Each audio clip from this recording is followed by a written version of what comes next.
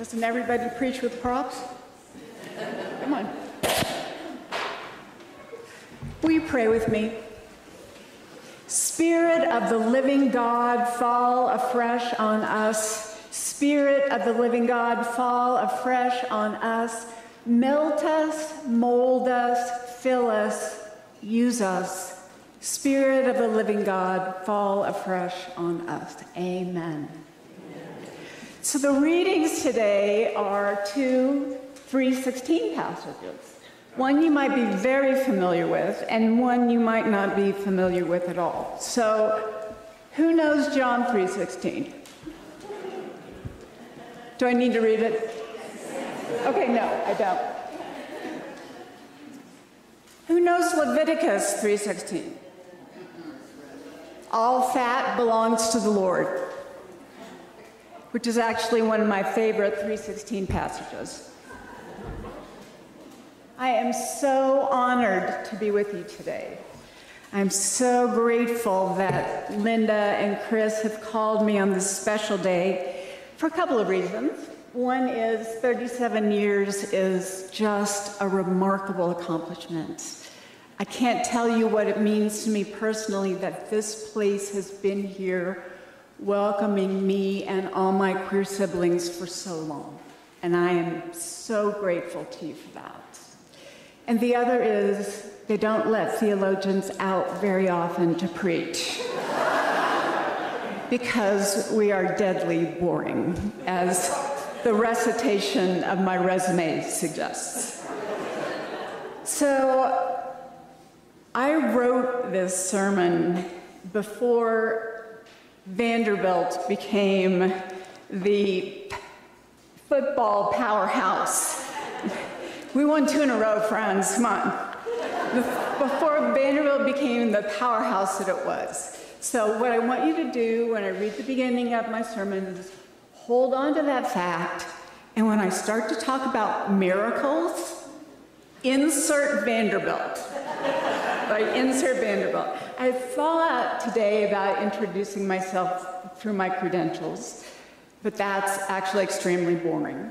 And Linda did a great job. So what I thought I'd do is tell you my college football lineage.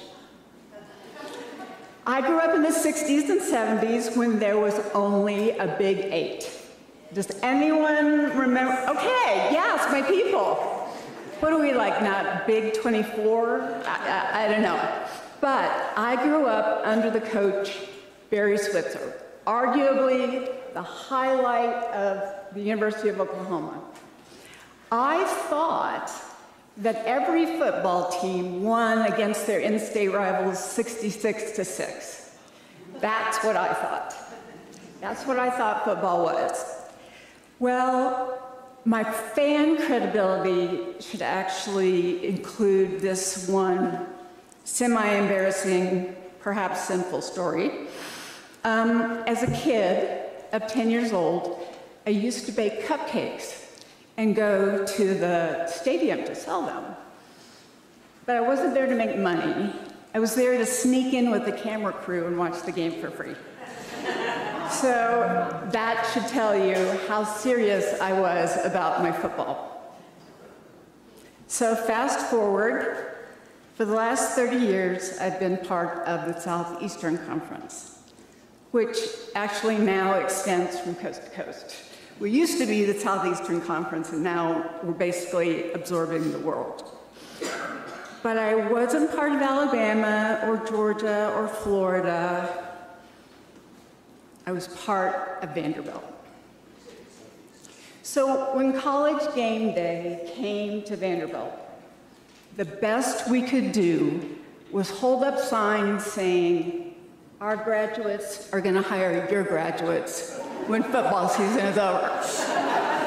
However, that's actually not true because their graduates went to the NFL and made a gazillion dollars. So the most we had was, we were going to hire you.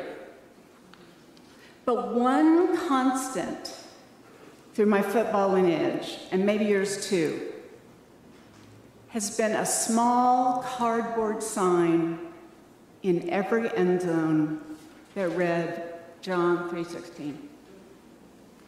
For God so loved the world that he gave his only Son, that everyone who believes in him may not perish, but may have eternal life.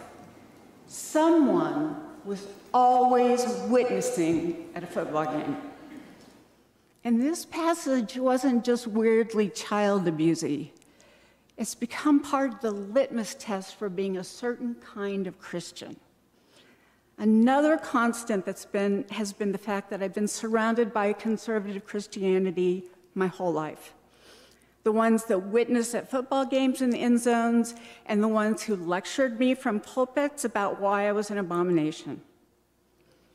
And given this, I did what many liberal and progressive people do, which is I gave up the Bible. You can have it. You've used it in so many ways to hurt so many different people. Take it. Take all of it. But over time, I began to realize that the people who controlled biblical interpretation had a lot of social power, a lot of political power, and I wanted a piece of it.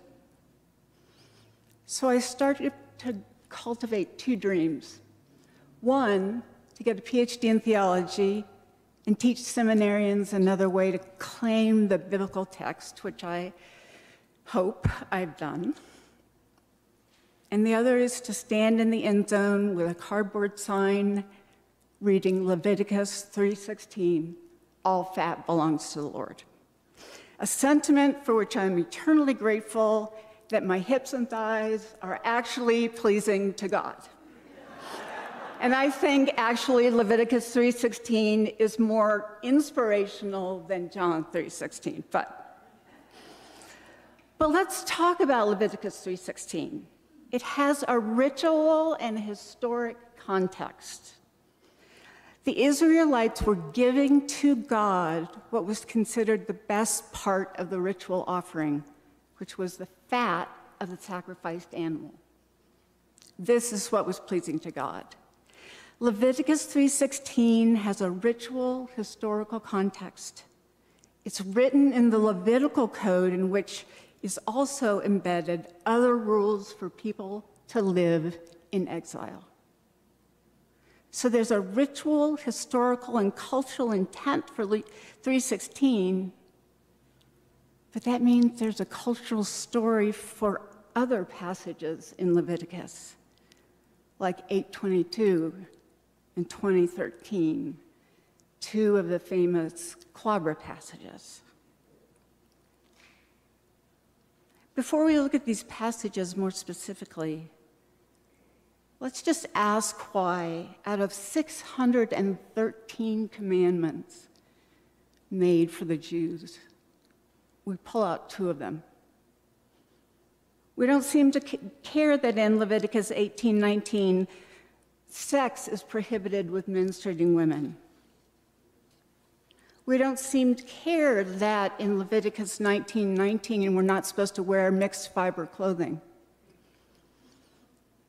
No touching pig skin in Leviticus 11-8. No shellfish, Leviticus 11:10. This is selective literalism. People cling to these as absolute and ignore everything else that's inconvenient to them. The renowned New Testament scholar Amy Jo Levine, who's one of my teachers and who, yes, is a force of nature, does a deep dive into all the Clobber passages, which we're going to discuss in the workshop. But I want you to listen to a few things she has to say about these two, and they are those that say, "You shall not lie with a man as with a woman, it's an abomination." Amy Jo Levine says, first, Leviticus says nothing about lesbians. So half of you can leave the room. You're good. We're good. I'm good. We're all good. In Leviticus, and I'm trigger warning, I'm about to talk about body parts. For Leviticus, no penis, no ejaculation of semen, no problem. Thus, we see how the biblical text has a different definition of sexuality than we do today. Second good point, these commandments are addressed to Israel, not the Gentile nations. Since Christians today are generally Gentiles, that is, not Jews, the laws given specifically to Israel, unless they're also repeated in the New Testament, are irrelevant. Christians need no more attend to Leviticus 18 and 20 than they need to attend to the shellfish prohibitions. Now, if some of you do keep the shellfish prohibitions, I apologize. These injunctions occur in a broader context of familial relations, of what we would call incest. Leviticus 18:9, for example, forbids brother-sister relations, whether the sister is the daughter of the man's father or the daughter of the man's brother, presuming a blended family. The only other time the phrase mikavah, the lines of, appears elsewhere in the Torah is in the context of incest. Thus, in the biblical view, Levine says, men do what the culture considers appropriate for men, and the same for women. And today we call these gender roles, and we know that those rules are infinitely malleable. They're culturally constructed patterns of behavior which change over time. So finally, this text is about keeping categories separate. Men do what men do, women do what women do. Those with cloven hooves do what they do, those without cloven hooves do what they do. Today's reader can take the good news that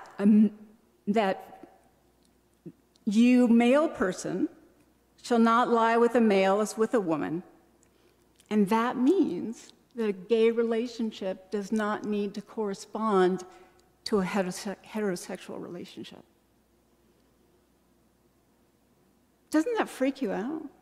I mean, for so long, this passage has been about men not coming together, but really it's about keeping categories separate that we no longer think of as separate.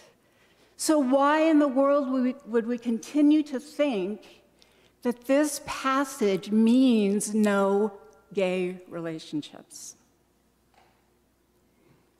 The heterosexual relationship of man and woman need not apply to everyone. This is just a taste of why these two passages of the 6 are not about gay relationships. And it's just here that I want to add something. That the best use of the Bible for sexual ethics is not about how to love. It's not about who to love, but about how to love. This is a text about how we should love one another. But my message for you today is not just about the historical context of the clobber passages, but it's a plea. It's a plea to take this book back. It's yours, and it's mine. And it's not the property of hate mongers who've all been brutalized, which we've all been brutalized by for so many years. And you are the people for whom God is still speaking. And one way God still speaks is through the language of our tradition and through the biblical text.